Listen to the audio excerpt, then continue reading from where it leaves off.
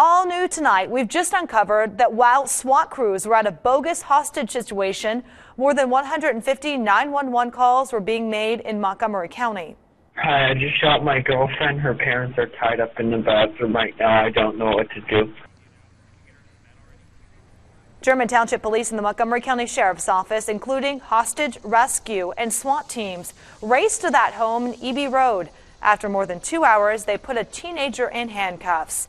So what happens if you're having an emergency during a hoax? Will you have to wait for help? Our Christian Hauser is live with the answer. Christian? Well, Megan, honestly, the short answer is yes and no. If you're in a life or death situation, officials that I spoke to today say that a standoff situation like this morning will not slow them down from getting you the help you need. But if you're not in an emergency situation that's life or death, you might have to wait a little bit longer. Hoax calls like the one this morning can keep officers off the street for several hours. Oh, man. I don't know what I'm going to do right now. I'm freaking out. I think I'm just going to shoot her parents. Until emergency crews figure out it's a false alarm. But what about the other 154 calls that came into the regional dispatch center?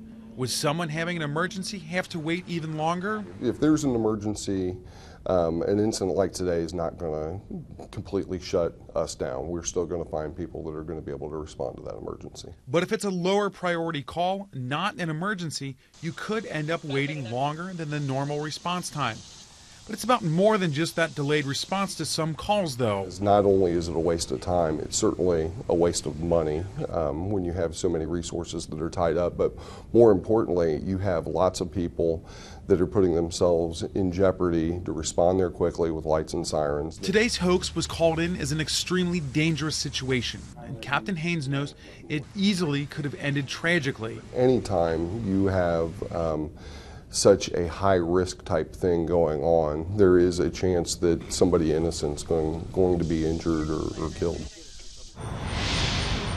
So what about the men and women who drive these emergency vehicles? Who covers that cost? Well, on top of charges for the guy who called 911, Captain Haynes says that the county can also look at recouping at least some of that money, which ultimately comes out of our pockets, to pay back the county. For now, they're reporting live in Miami Township. Christian Hauser, ABC 22 Now. Christian, thank you. So how many of the calls dispatchers take are actually fake? Well, Captain Haynes says it's a very small number out of the more than 1 million calls that go through that regional dispatch center. And it's also extremely rare to have a call rise to the level of the one this morning. But he says right now there's no way to keep track of how many the dispatchers have to deal with.